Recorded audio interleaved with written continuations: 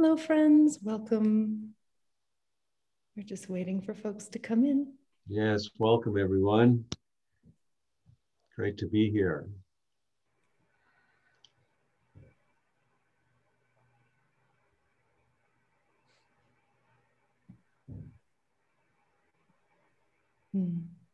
Especially since we're at a new time today, so we really appreciate you showing up early and joining us midday on a Monday. Exceptionally midday if you live in California. Less midday for the East Coast folks. Right. All right, James, you want to kick us off? Sure. So welcome everyone to Stubborn Praise. I'm James Cruz, and I'm here with my co-host Rosemerry Wahtola Trommer. And we have a special guest today, Mark Nepo, who is here to share poetry, wisdom, his spirit with us. We're so grateful for that. And we also want to let you know that Mark will be leading a webinar this summer called Life of Expression. So you can go to live.marknepo.com to find out more information about that. And yeah, so we'll get started. I'll read a few poems. Rosemerry will share some, and then we'll hand things over to Mark for a while, and then come back together a little bit more at the end. Please let us know if you have any questions for any of us, any comments. Please feel free to place those in the chat. And so I actually want to get started with a poem that uses a quote from one of Mark Nepo's books, actually the most recent one. I think it's the most recent one, the Book of Soul, which is a favorite and really helped me through the pandemic, actually. So this poem of mine is called The Clearing, and it begins with the epigraph: "There are waves of stillness and peace that wait in the spaces of our agitations and fear." And so I was thinking about that the past few days, that there's stillness and space at the center of fear. I love that. So this is The Clearing. At the center of every fear is a clearing, and though you must trudge for miles in the dark woods to get there, it's worth the trip. Now you can sit down for a while among grass and hawkweed. You can bask in unfiltered light and feel the heavy clouds shifting overhead. At the center of every fear, if seen completely, is an empty space where the wind tickles the hairs on your neck, then arcs an arm around your shoulder, pulling you closer like a father, at last unafraid to show affection, here to let you know you're not alone.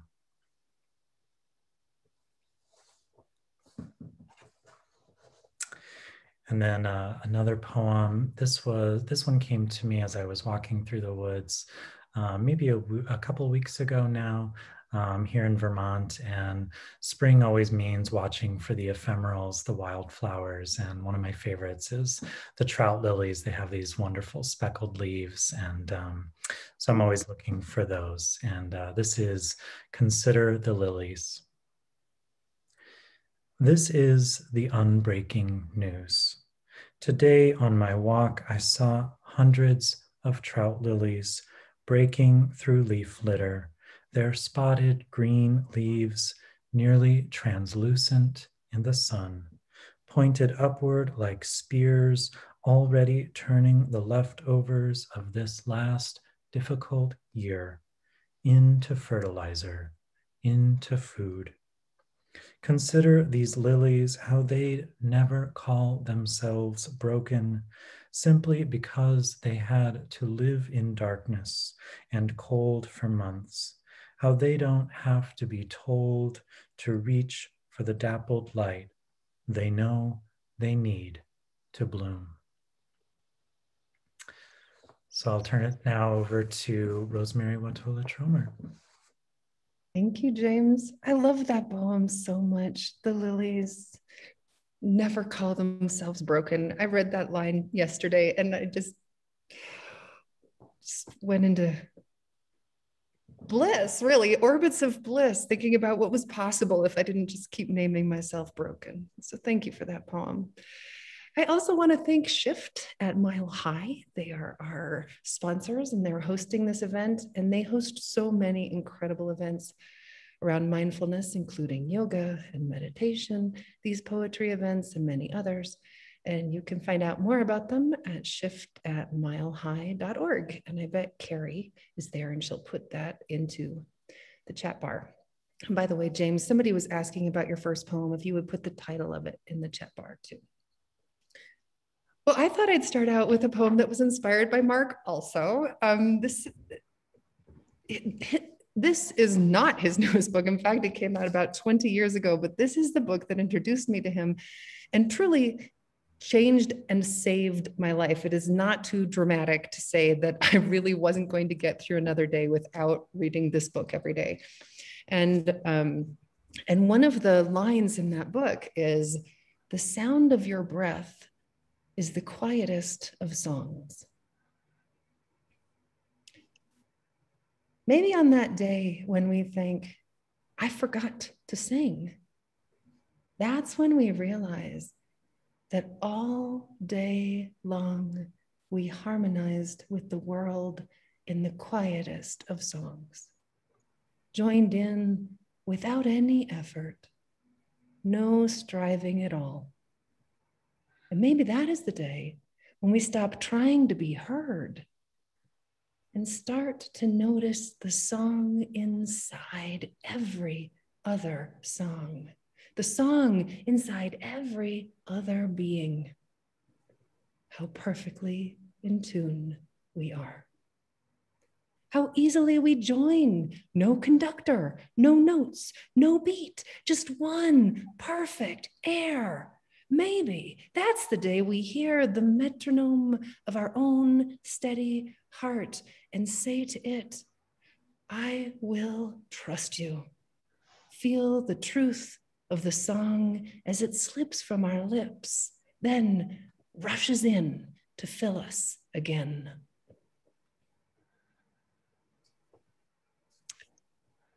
The breath is the quietest of songs. Man, Mark, that line has shifted things for me. Thank you for that. Oh, thank you. And this poem I wrote just last week. Well, maybe a couple weeks ago now. I don't know. Sometimes there's a lot of stigma actually to being filled with wonder and awe. And it's almost as if it's more popular to be a cynic, more popular to be a doomsday naysayer critic. And well, that's not what I'm doing. This is wonder. I wear my wonder like old running shoes, not elegant, not sophisticated, surprisingly inappropriate in certain rooms. I notice how others sometimes wrinkle their noses at a blatant sporting of wonder, thinking perhaps I must be oblivious to the dress code, stilettos of apathy, high heels of indifference, boots of cool reserve. But dang, this wonder gets me everywhere I need to go, every inch, every mile, even across the room. When everywhere I step is broken glass, wearing this wonder is the only reason I can move at all. Well, it's a joy to have Mark Nepo join us. And James, do you want to say a few words introducing him? Yeah, sure. So a lot of you probably already know who Mark is, but he's inspired readers and seekers all over the world with the Book of Awakening, which Rosemerry mentioned. It's a book that certainly saved my life as well, and many others. And, you know, I have to say that you can't pick up a Mark Nepo book without being inspired or without having it open a poem for you. It's just such a joy to read his work. And I was gathering together all of my Mark Nepo books, and my husband was making fun of me for being such a crazy fan because I have them all. And so I highly recommend his books, and definitely we mentioned his webinar earlier. I have attended talks and readings given by Mark, and there's just this quality he has of being able to open other people creatively, spiritually, and it's a really beautiful talent. So we're grateful to have him here and to hear from him as well. I will stop embarrassing him now and turn things over to Mark. Oh, thank you. Thank you, James and Rosemerry.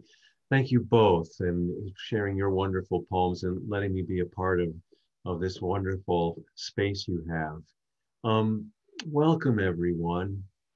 It's important, poetry, William Carlos Williams had said many years ago that, people are, dying for poetry when they're scrambling for the news, when they really need poetry. And I want to share that for me, poetry has become the unexpected utterance of the soul.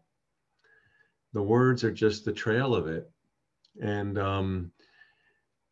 that pursuit of that unexpected utterance has helped keep me alive all these years as well. So I want to share just kind of, we'll see where they go, just a bunch of poems here. This is called If You Want a True Friend. If you want a true friend, just open your hands and say, I don't know. Say it softly and wait so your other can see that you mean it. Give them a chance to drop what they think is secret. Let them come up with a cup of what matters from the spring they show no one. Let them sigh and admit that they don't know either. Then you can begin with nothing in the way. Go on, admit to the throb you carry in your heart, and let the journey begin.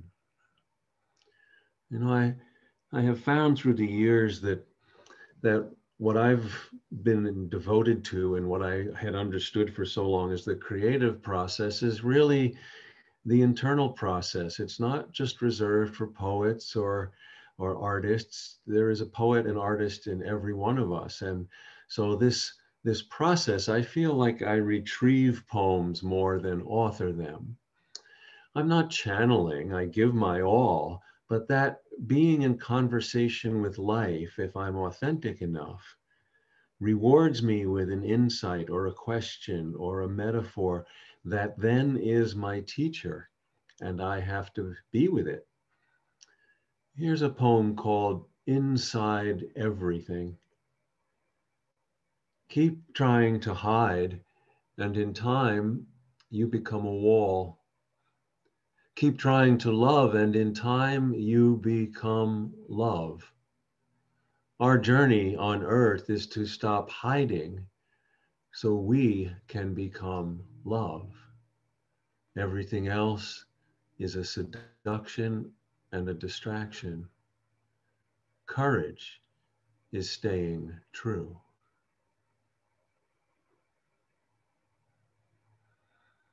When I was many years ago, many of you know from my writing, I almost died in my 30s from a rare form of lymphoma. And, at that time, I was a driven young artist, and I was, with all earnest sincerity, I was hoping maybe if I could, work hard enough, maybe I could write maybe one or two great poems, maybe. And then all of a sudden I was in the hospital and thrown upside down and torn inside out. Well, forget writing great poems. I needed to discover true poems that would help me live. And now, all these years later, I just want to be the poem. And the words again are the trail. So this poem, which was written more recently, this is called The Great Waters. In the beginning, I thought I was going somewhere. I thought we all were. But falling in while trying to cross, I finally understood the journey is to follow the river, all the rivers, especially the ones no one can see, The soul is a fish whose home is in those rivers. So I can take you across if you want, but the secret is to go everywhere by going nowhere. And I will be here when you fall in, which is not a failure, but an awakening. You know, we're taught so much to get somewhere, that life is from here to there. But my experience has been that life is really from in to out, not from here to there. And I've also come to understand that I believe our heart is our strongest muscle. I don't pretend to know how it works, but I can say my heart has never let me down, even when I've been in grief or hurt or disappointed. And this is a poem called The Lesson. When young, it was the first fall from love. It broke me open the way lightning splits a tree. Then years later, cancer broke me further. This time it broke me wider the way a flood carves the banks of a narrow stream. Then, having to leave a 20-year marriage, this broke me the way wind shatters glass. Then in Africa, it was the anonymous face of a schoolboy beginning his life. This broke me yet again, but this was like hot water melting soap. Each time I tried to close what had been opened, it was a reflex natural enough, but the lesson was, of course, the other way, in never closing again. And I'm just going to let my dog out here.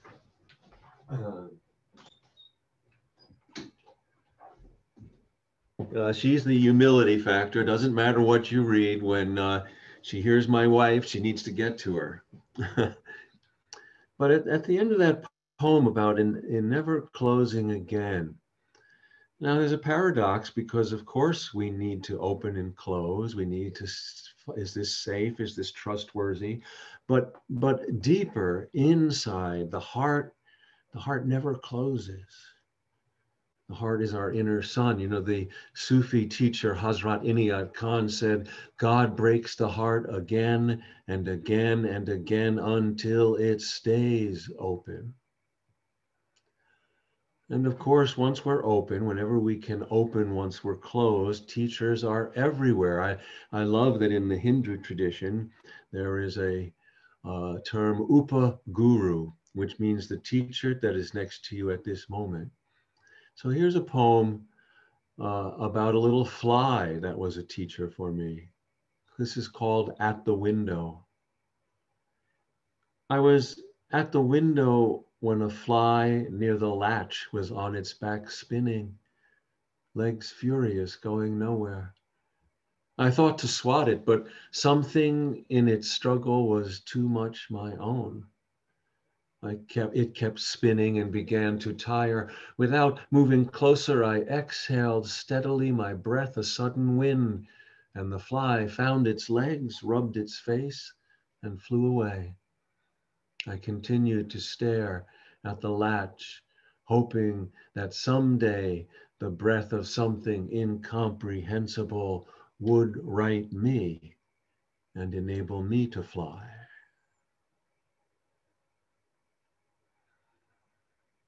And so here's another teacher. This is a poem called Thinking Like a Butterfly. Monday, I was told I was good. I felt relieved. Tuesday, I was ignored. I felt invisible. Wednesday, I was snapped at. I began to doubt myself. On Thursday, I was rejected. Now I was afraid. On Saturday, I was thanked for being me. My soul relaxed. On Sunday, I was left alone till the part of me that can't be influenced grew tired of submitting and resisting. By Monday, I was told I was good. On Tuesday, I got off the wheel.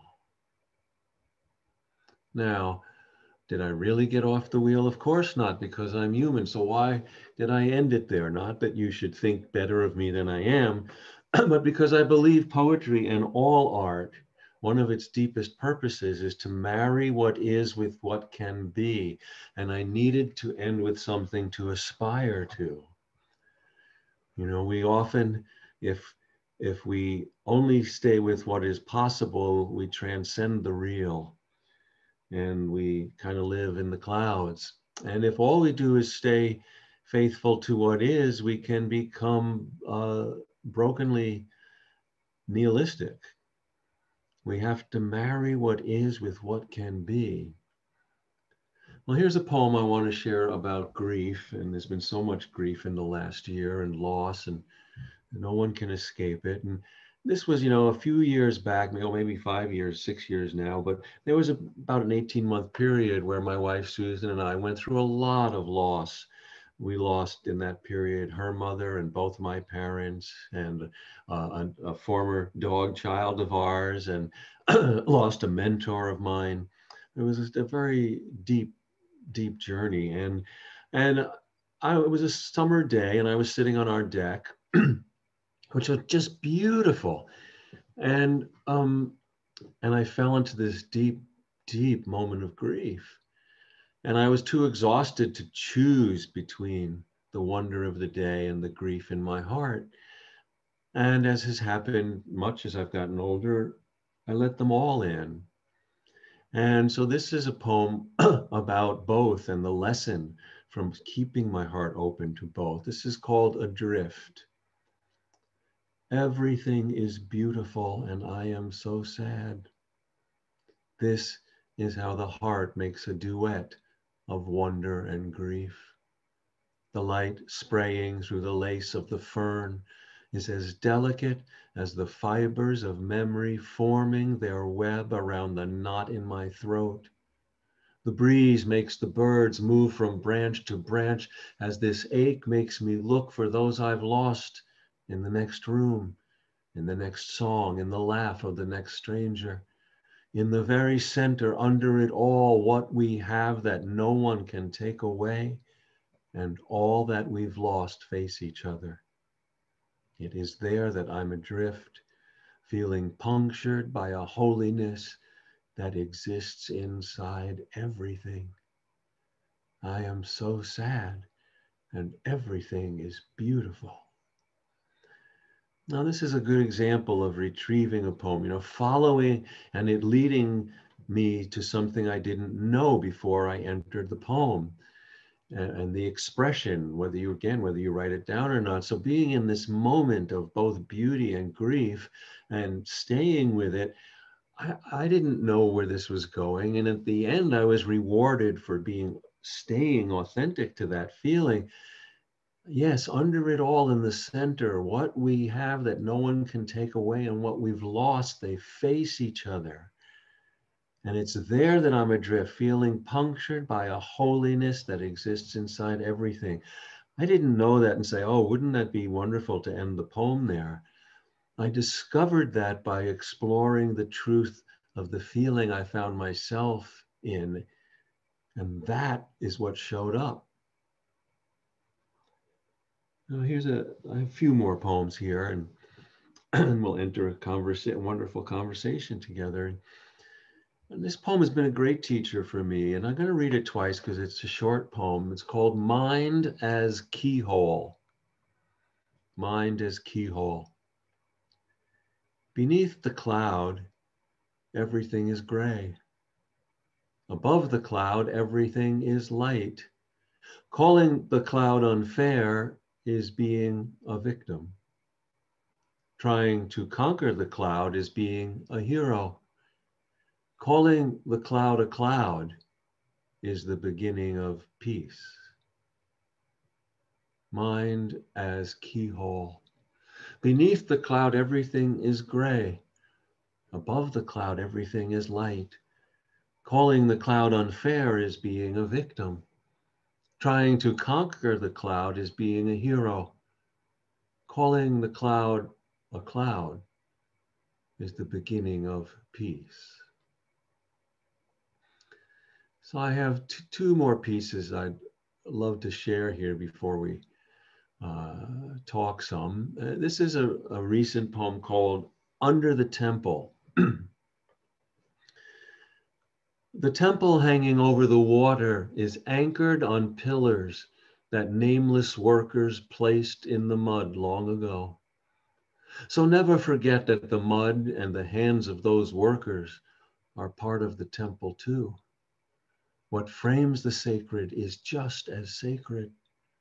The dirt that packs the plant is the beginning of beauty, and those who haul the piano on stage are the beginning of music, and those who are stuck, though they dream of soaring, are the ancestors of our wings.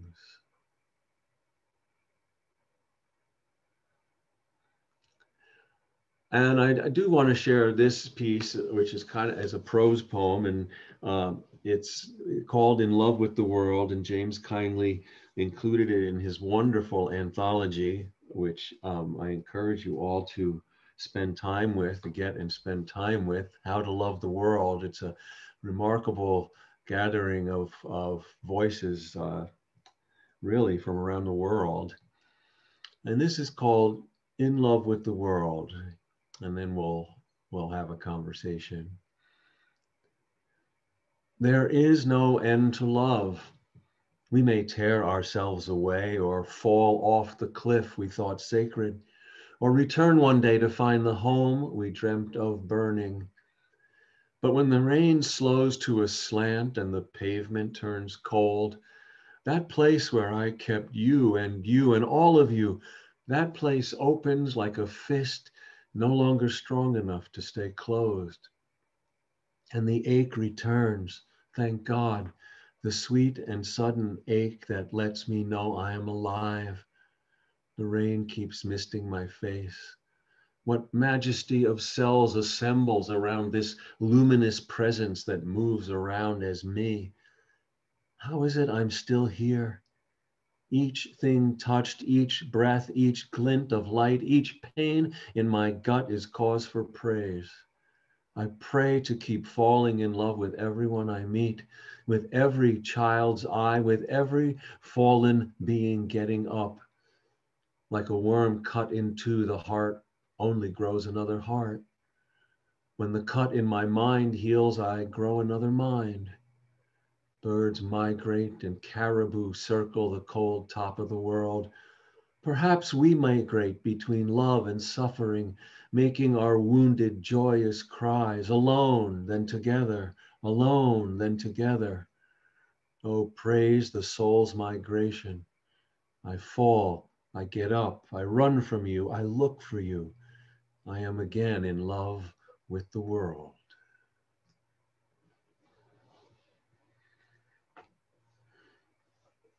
Thank you, thank you. Oh, wonderful, wonderful. Hey, I have a question right off the bat. So in your poem, and this is for you too, James, in the poem, 2 or 3 poems back, where you said that learning to call a cloud is the beginning of peace. Forgive me if I paraphrased that. And this reminds me of this quote that from Confucius that I've always kind of struggled and argued with. He says that true wisdom comes from learning to call a thing by its right name. And I think of this all the time with poetry, about how it is that we struggle to name a thing with a poem, whatever it is, loneliness or connectedness or frustration or benevolence. And we're trying to meet that emotion, we're trying to meet that moment, and the words almost touch it. This is what I think, like we almost name it, and it slips away. And I wonder, do you think through poetry, through language, can we really truly touch a moment? Can we do that? Can we call a thing by its right name? Well, I think I would, for me, that Confucius quote, I would say, not call it, but feel a thing by its right name. Oh. And so there's a paradox for all of us in that, the value of names for me are like bookmarks, because the wonderful thing about poetry and about all art, but is the only things worth writing about are the things that can't be said. Right. But oh my God, what beautiful things happen by our trying. And I remember being young, and of course, like all young writers and poets, I can remember, seeing something and then trying to write about it, name it. And then I'd look at what I wrote and I'd look at what I saw and I go, I saw it, why can't I say it? And then I'd try again. And I'd try again. And, I can remember trying 5, 6 times, 7 times. And then I'd be so frustrated. I'd say, I can see it. Why can't I say it? Well, now all these years later, I don't think we ever say it. But I look at it and now I write 5, 6, 7 times. And now I look to what's unsayable and I go, thank you. I never would have had these 6 or 7 poems had you not shined for this moment in my heart. And so on the one hand, the names are there so that we can touch what's elusive, but then, Paul Valéry, the French poet, he said something, I don't think I can quote this exactly, but he said something to the effect that, to really see something, truly see something, is to see it and forget its name. Oh. And it's not one or the other.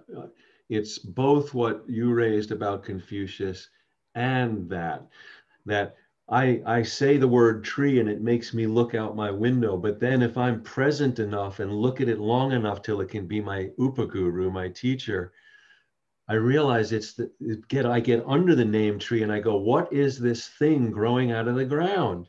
Mm-hmm. This is incredible. And then, oh, it's a tree.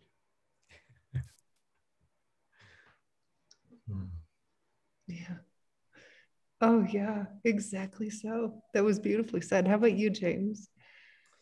Yeah, I think it's similar for me. And honestly, Mark has really helped with this because I really resonate with what he says about, that strong desire and that strong drive to want to be like a so-called great poet or, whatever that means really. But I think the more I practice and the older I get, that it is about finding the truest poem and just, like Mark said, discovering that and then honoring the discovery, honoring whatever has passed through me. And I think it is about being true to the feeling of a moment and using the language that we have to, I don't want to say capture it because I don't think you can capture it, but to maybe hold on to it for a little bit longer. I really feel like that's the purpose of poetry for me, is to sort of grasp onto or hold on to what is unreachable or what is mysterious, and to hold on to that for a little while, for as long as I can, and then to just let it go and let it be whatever has come. For me, it's usually the poems are teaching me how to be more present, like with that tree or what, whatever it, like just a tree, but to be really with the people and the objects and the living beings around us. I feel like the poems are always teaching me what I forget, when I get caught up in busyness and my own distractions. Mm-hmm. There's a wonder, Denise Levertov, some folks who, if maybe they're not aware of her, she was a wonderful poet, died maybe 10 years ago, born in England, but spent most of her time here in America. But she had a poem called The Secret. I won't recite it, but basically it's about her. I love it. It's about her giving a poetry reading at a university. And before the reading, 2 young, just lit young women, their souls are lit. They come running up to her and they go, oh, thank you. We found the secret of life in one of your in a line in one of your poems. Thank you so much. And then they run away. And the poem goes on to say, wait a minute. You didn't tell me the poem. You didn't tell me the line or the secret. Come back. And then she goes on to say, I thank them for believing there is a secret and for finding it and losing it 1,000 times. Yeah. And that again, beyond the written page, we all discover jewels and gems, and then we spill them between each other, and we need each other to make sense of them. Mm-hmm. Just because they come through us in the poems that we've shared today doesn't mean we have the secret of what they mean or what they carry. Mm-hmm.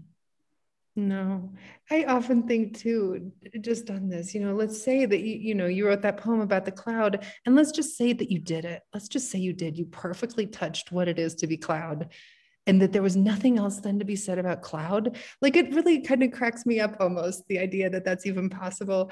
Thinking even of how many moon poems I've written, hundreds of poems about the moon. I crack up every time I write another moon poem. I'm like, really? Another moon poem? May I never stop writing moon poems, because the truth is, of course, that we just touch it and forget it. Just, I love the way you said that. May we know it and forget it. Know it and forget it. May that secret appear and reappear every time. Yeah, nicely said. James, do you have a question? Yeah, I do. I was going to ask Mark just to follow up a little bit.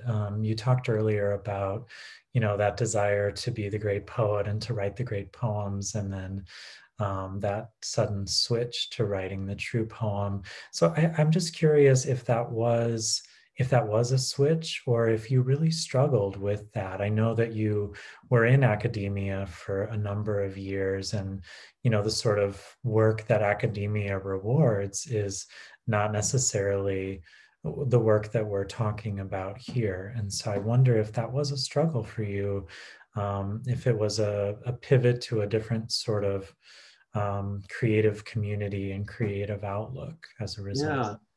Yeah, very much so. So a couple of things there, and thank you for that question. So, I think I always was striving to see the truth, to hear the truth, to try to be truthful. And then we were all taught and installed with this notion of greatness, and it is not great but true, not great but true. And then when I was in the hospital, and when I was, I turned to writing and expressing, not for art.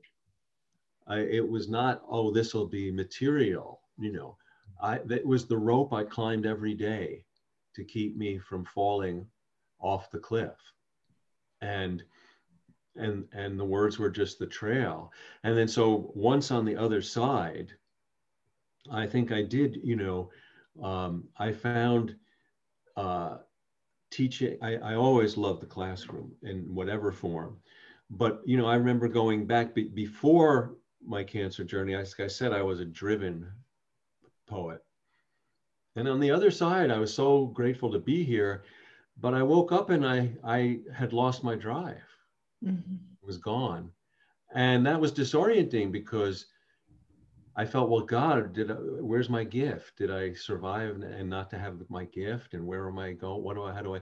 And it was very disorienting for several months until I started to realize I was drawn to things now, not driven, which made all the difference in the world. It allowed for more joy. It allowed me to have no boundaries in my investigations of life. And so I remember going back to teaching, and I felt that the subject matter of that I was asked to confine myself to everything was too small and narrow, because everything was now in a felt holistic sense. Mm-hmm. And so it did. I really wanted to explore the wholeness of life from every way in. And it's interesting, I've learned since, which is in one of my books, we talk about the academy and academics, and it's, and it can have a connotation of being very narrow and sterile or highly intellectual. But the word academy comes from Plato. Plato, and we think of Plato, this great philosopher. Now remember, Plato, late 20s, early 30s. He's investigating the meanings of life.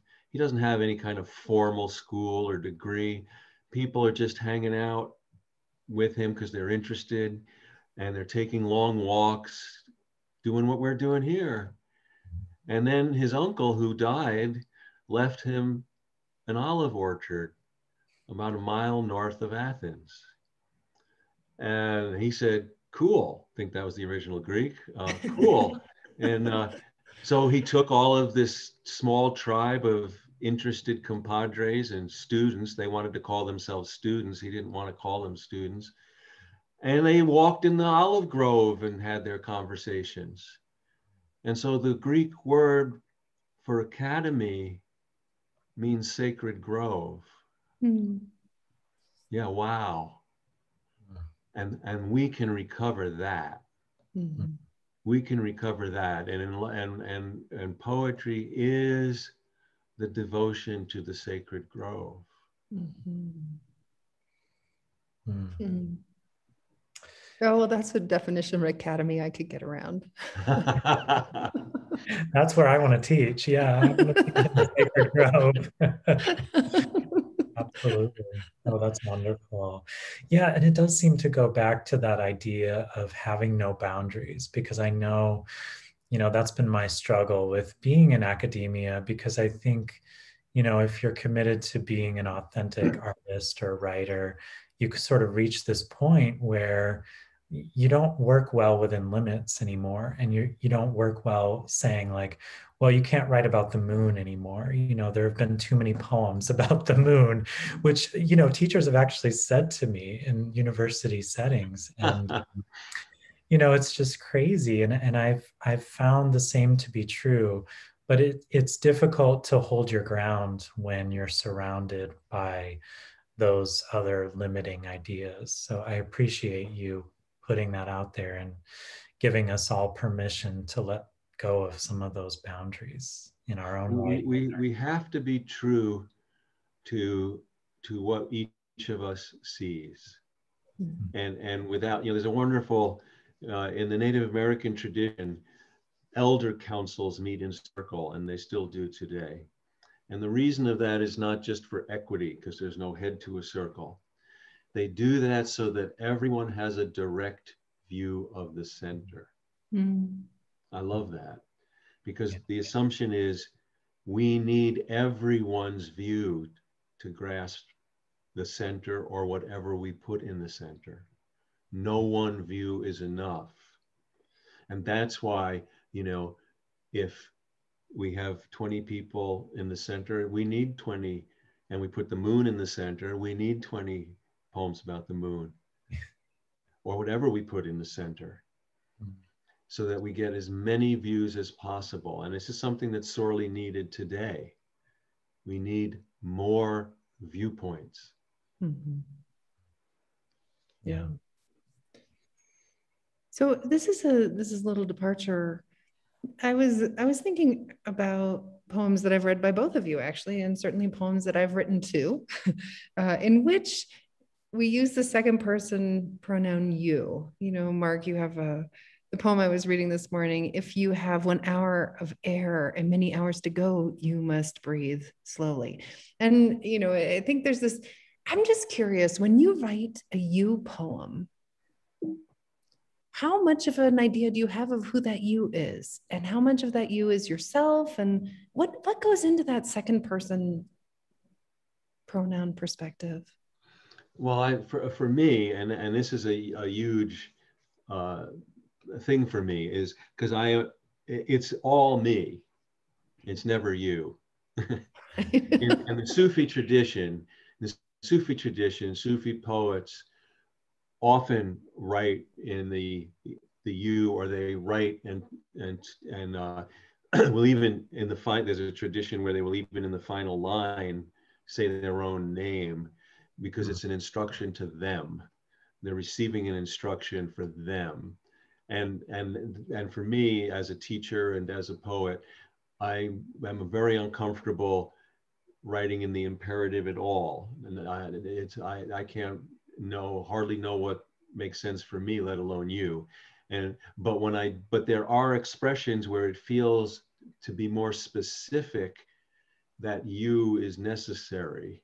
Mm-hmm. And so in that case, it's speaking to me. It's an instruction. It's like, poetry also, the older I get, it's listening and taking notes. And so what I hear sometimes in that Sufi tradition is telling me, pay attention. If you do this, and then I share that, but I'm very uncomfortable with being directive in any way. Mm-hmm. Yeah. Or directed. I don't particularly like that either. You know? Although there are certain poems that I read and they're written in command form, and I don't rail against them at all. They just seem to soak right in. And I don't know what that difference is. Is it in the poet? Is it in me? Is it in the poem itself? I'm not sure. What do you think, James? How about you, that you-ness? Yeah, I think that's a really interesting question, because we are driven to write in a certain way and in a certain form. And, I do have a habit of writing in the second person, but I'd say, like Mark, it has to be all me, because if I'm giving instruction to someone else, if I'm trying to tell someone else how to live or what's going to work best for them, just like the fear poem I read, that was in second person, but that's all about me and my fear. People are going to sense when you're trying to sort of tell them what to do and when it's not springing from your own experience. And so I think that's kind of the barometer for me of a poem like that, whether it really works is that springing completely from me. And then I think in that situation, you're just creating something that's true and authentic. And then if someone else, can apply it to their own life, then that's great. That's perfect. But it started out with me. And I have a habit of titling those poems Note to Self, but you can only use that title so many times. So people know, like, this is a note to me. This is, I'm telling myself first, and, you can enter it as well. But yeah, that's what I think. And I think it goes back to what Mark was saying earlier as well about, using words as the rope to just climb up each day. When the poetry becomes a tool for healing or just living a life, that's the idea, for me anyway. And it becomes a tool for me living my better life, my best life. Mm-hmm. And then if others can enter that space, that's wonderful too. Mm-hmm. Yeah, and I agree. I think that the authenticity, readers, people, everyone knows when something rings true. And if it rings true, then however it's conveyed is welcome. Yep. And if it doesn't, if I'm holding something back and I use the second person, no one, everyone will feel that and say, well, why give me the evidence? And then I can go there with you. That happens in relationships, right? You just can be, with friends or family. And if someone they feel like they're pontificating when they don't share their authenticity, but they're sharing their conclusions. And I think this is one of the, the great lessons from playwriting that is so useful in poetry, and that is show, don't tell. It's a very basic principle of playwriting that really should be in, I think, every form we use, and share the evidence and not our conclusions. I think you wrote on your website, we're all drawn to what we need to learn. And I I think that's so true in those you poems for me, right? Is that this is me feeling some tug into, what did you call it? The upaguru? Is The that, Upa Guru, yes. Upaguru. And Yeah. so there it is, this pull toward the teacher near me and me as student. And it's almost as if the poem then comes from this upaguru, this whatever it is near me saying, hey, Rosemerry, listen to this. Hey, you. Yeah, yeah. Your Upaguru sounds very gentle. You know, I think I've thought about this. And they say that the voice that your mother used with you until you were 10 is the well, and probably beyond that, but by 10 o'clock, by 10 years old, you're set. And I happen to have a very gentle, loving, supportive mom. And I think that's part of why these other voices I hear tend to be very loving, gentle, hey, Rosemerry, check it out. Instead of, oh, you idiot. Although that voice, that's in there sometimes too.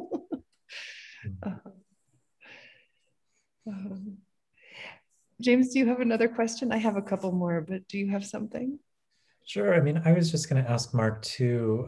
We spoke about this a little bit earlier before things began, but just how do you, as an artist who teaches so much, gives so much, and your work is very generous and giving, and people are drawn to it as a way of healing.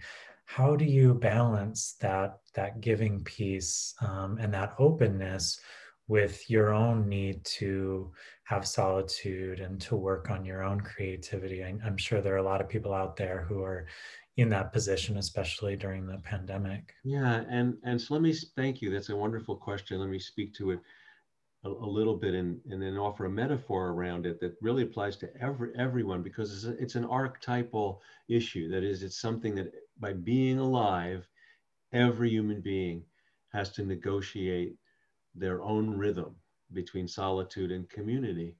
And for me, I so love that teaching space, and I get so much from it. It really fuels me, because I work hard to open it, like those elder circles, as a common, authentic space. I don't come to it as an expert. I come to it as a tender, not the net, but tending, one who tends that opening and that space. And so, but even when it's all wonderful, there are times when I need to say, I need to turn inward. And because I care very much, once something is out, I care very much about how it's received and if it's clear and all that. But when I'm in that space of listening and retrieving and recording what comes through, I do not consider a reader at all. It's the one place that I get to tell the truth, even when I'm wrong. But the metaphor is that of whales and dolphins. As magnificent as those creatures are, and how they stay under for long periods, they're air-breathing creatures. They have to break surface.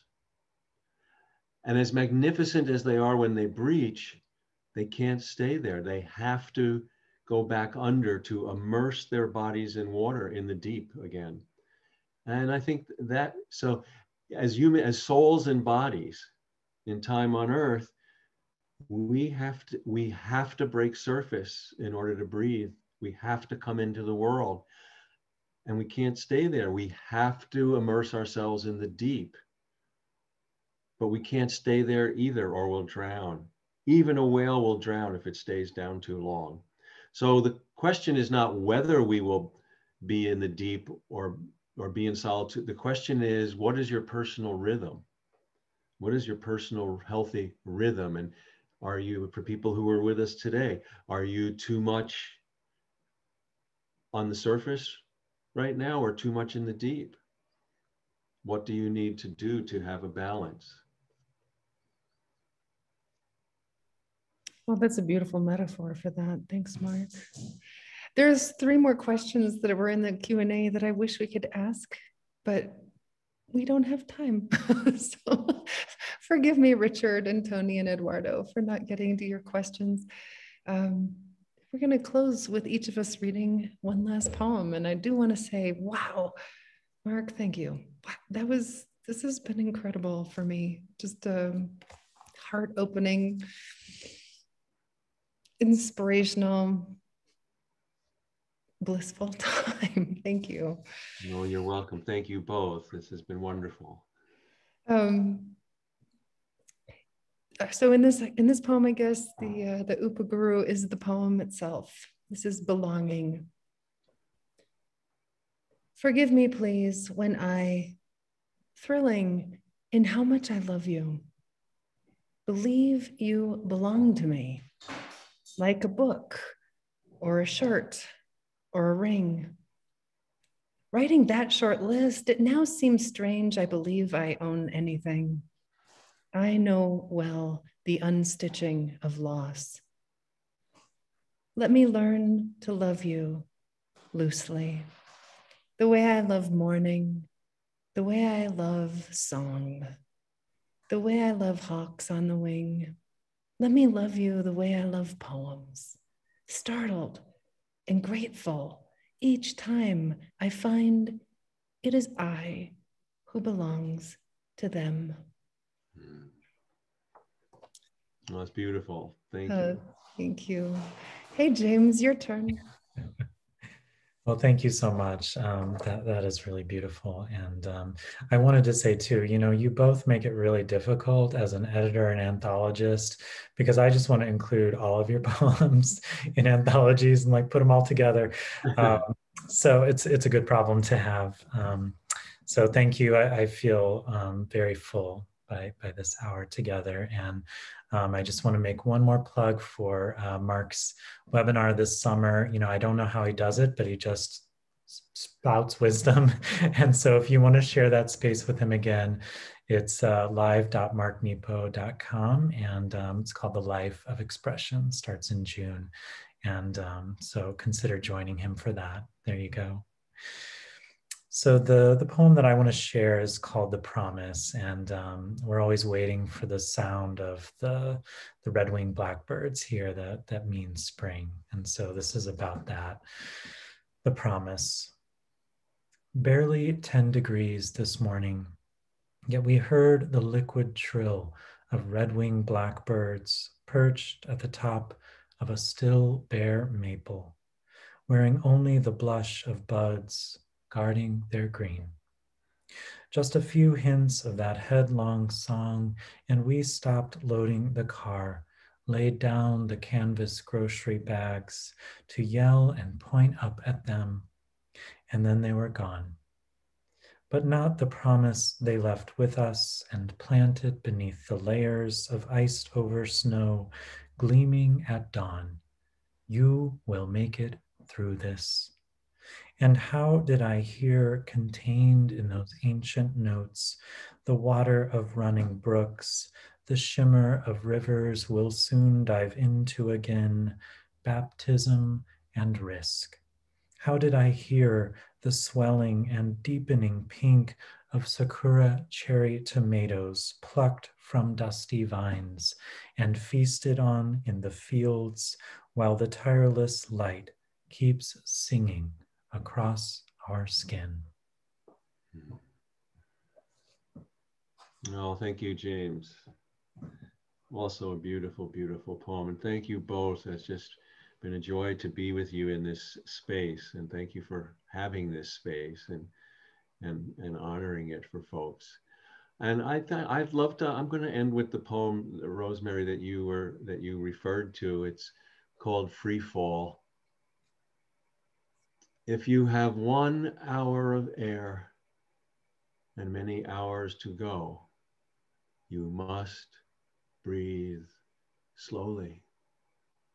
If you have 1 arm's length and many things to care for, you must give freely. If you have one chance to know God and many doubts, you must set your heart on fire. We are blessed. Each day is a chance. We have two arms. Fear wastes air. Oh, beautiful. And especially to bring that around with James's very first poem about in every fear, there's a clearing. That was just such a nice full circle. Thank you, Mark. Thank you, James. And a huge thank you again to Shift, to Carrie and Dee and Catherine and all the wonderful people who work at Shift. There is, by the way, another program tomorrow at 4 o'clock, Dear 2020, a poetry thought shop in which we'll be presenting lots of ideas, poems that other people have written, and lots of prompts for you to do your own writing. And if you're interested in that or any other Shift program, you can go to shift@milehigh.org.